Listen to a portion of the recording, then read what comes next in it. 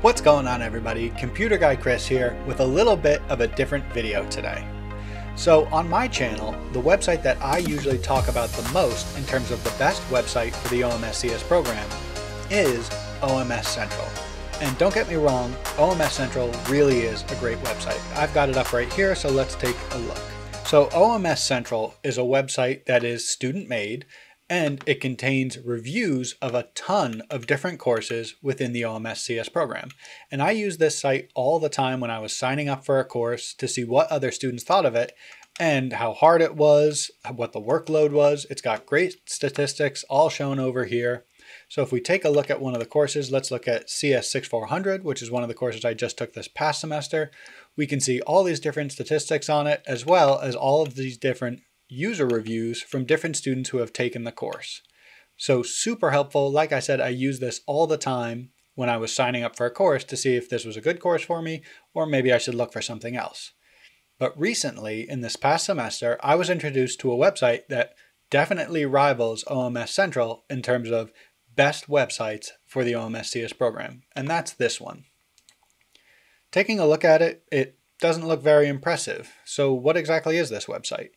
What this is Georgia Tech keeps some type of a database that stores all the different grades that students have gotten in different courses throughout all of the past years.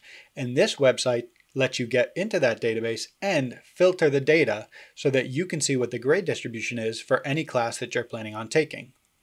So here we have an interface for that database. We can see that the data they're going to show us is A's, B's, C's, D's, F's, everything through W's, which are withdrawals.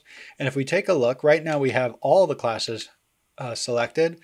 Typically, in just any course, it looks like for 2021, the typical chance of getting an A was 54% of the class, but this is for all the classes. So let's drill down into a particular class. Why don't we look at CS 6400, which we just looked at on OMS Central. So we scroll down. It's really cool because this has all the classes, not just OMS Central classes.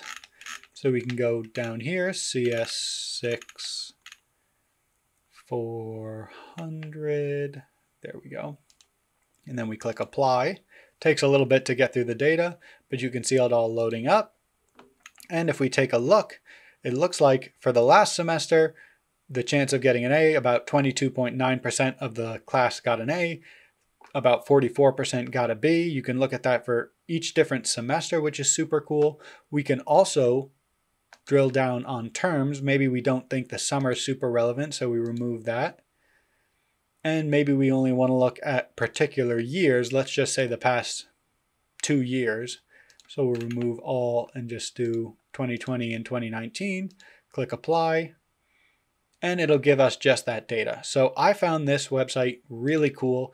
I totally wish I had known about it earlier in my OMSCS career, but at this point, I've only got 2 courses left that I'm going to take in the program, and I've already chosen them. Overall, I think this website is great, and I wanted to make sure I shared it with you. So let me know in the comments what you guys think. Is OMS Central better, or is this grade distribution site better? I'll have a link for it in the description if you want to check it out. I would definitely recommend looking at this website if you're going to get into any courses in the OMSCS program. It'll give you a great understanding of kind of the difficulty of the course and kind of the grade distribution of the course. So as always, I hope you enjoyed this content. I hope you enjoy the videos. And if you do, leave a like for the video. It really helps with the YouTube algorithm. And as always, subscribe.